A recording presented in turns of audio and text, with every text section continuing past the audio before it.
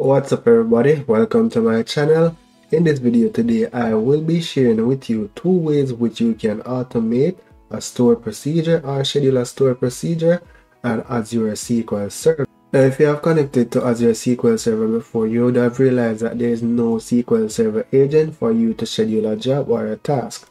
Unlike a regular SQL Server, you can see the SQL Server agent that you can use to schedule a task, and that is on the Azure SQL Server. So how are we going to do this? Well, in this video I will be showing you two methods that you can utilize to schedule a store procedure. The first one is through using an existing SQL Server agent, and then the other one is through using an automation account. So without further ado, let's get right into it.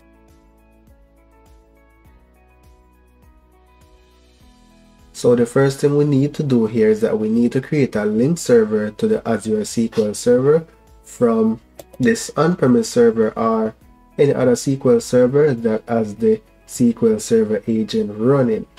Now a link server is pretty much a method that allows you to talk to other servers directly, whether it be Oracle, Postgres, or any other database server using Transact SQL. So in order to create this link server, we need to expand server objects, right click on link servers, select new server, specify a name for the link server. So I'm going to call it Azure DB. Specify your Azure server name as the data source, and for the catalog, specify the database that you want to connect to. Now the next step is to specify a login account that will be used to connect to the Azure SQL Server database. Now it's important to note that you cannot use an Azure AD account to create a link server. Now I want to enable this option here to true, because if this is not enabled, you will be able to execute the store procedure on the remote database. Click OK. Now let's expand the link servers catalog, and here we have our database on the Azure server. So let's take a look at the store procedure that we're going to be using. So it's just a simple insert statement to get the current date and insert it in the test table.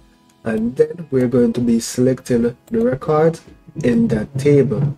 So let's execute it to ensure it's working correctly. So the next step is to create our scheduled job. So right click on the server agent, new job. So just give it a name. I'm going to call it execute Azure store procedure. Then select step, select new. You can give it a name. So we can call this step insert data. So then we're just going to specify the command that will be a call in the store procedure on the Azure database.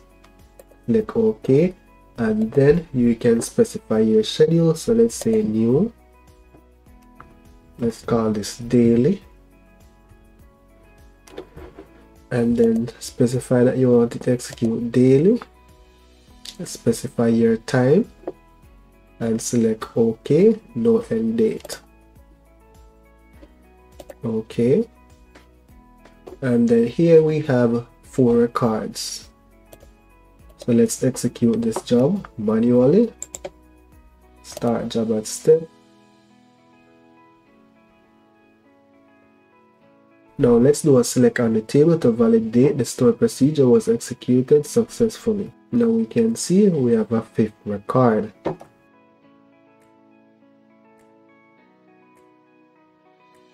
So let's log into our Azure dashboard,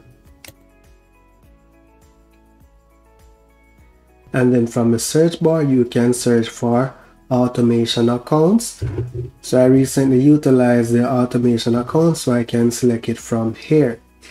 Now an automation account allows you to automate repetitive tasks, whether it be on Azure platform, on premise, or on other cloud providers like AWS or Google Cloud. And this is not limited to just automated store procedures. It can do a whole lot of other things. Once you're on the automation accounts page, select create new, select your subscription, select your resource group, and also give your automation a name. So I'm going to be calling this insert data review and create. Let's create. So deployment is in progress. So once that is done, select go to resource. So the first thing we are going to do is we are going to create a credential that is going to store our SQL Server username and password that will be used to connect to our database. So search for credential. Add a credential. Specify a name for the credential. Specify your SQL username and password. Once you're done, select create.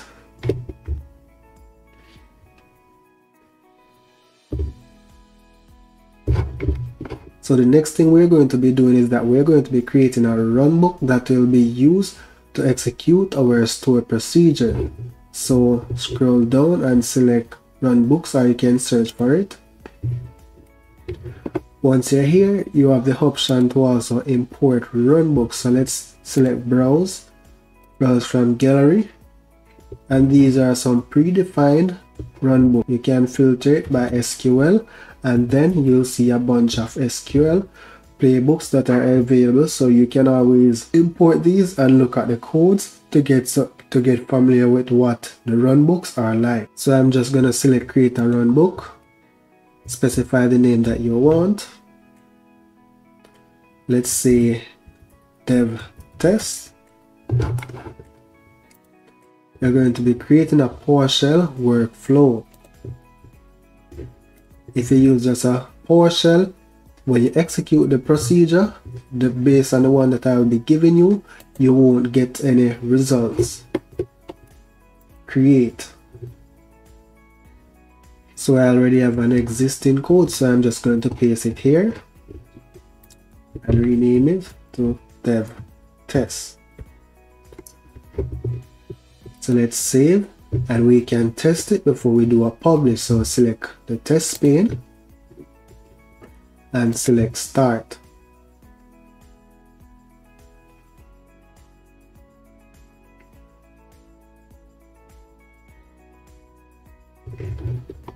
So this is the output from the runbook.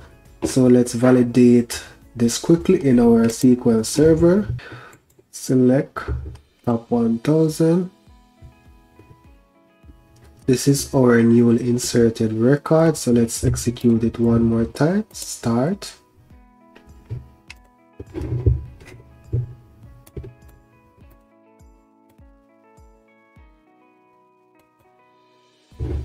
So it's completed, and we have another record which was inserted successfully.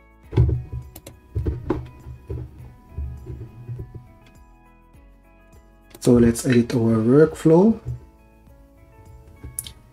Now we can publish it because this is working fine. So let's select yes.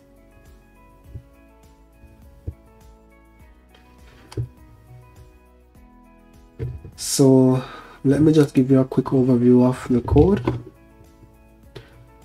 So it's kind of pretty much straightforward. This is our server name, database name, store procedure name, and this is getting the PowerShell credential that will be used to connect to our database. These are just comments. Here it's initializing the variables that will be used in the connection string to connect to our database. Here we are specifying the command type, which is a store procedure, and these are just output values for testing purposes. And at this point we then execute our query. And this here is just pretty much some error handling. Check if it executes successfully. If not, then it will show an error. And also here, if we have any exception, then it will show an exception. And then here we complete and close our connection. Let's close off this. Next step is to schedule the runbook. So here we have an option to link to a schedule. Or if you don't have any schedule, you'd need to create a schedule first. So select link your runbook to a schedule. So as you can see, I don't have any schedule, so I have to create one. So I can call this daily.